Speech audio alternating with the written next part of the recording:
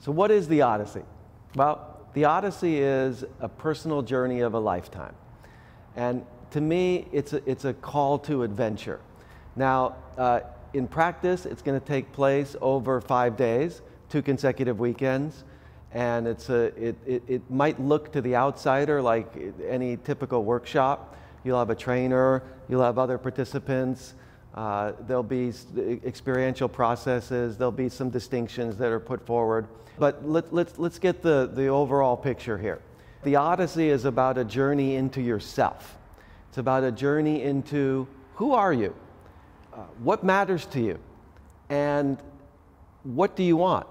What are you committed to? What do you stand for?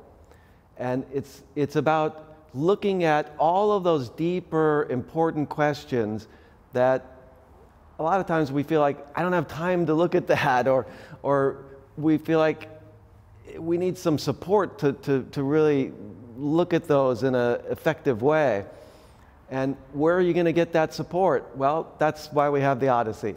The whole process is designed to be a powerful, but not necessarily in your face, wake-up call. I believe if you take this careful look at what matters to you, who you are, what you want, that you're going to discover that you may alter your perspective somewhat.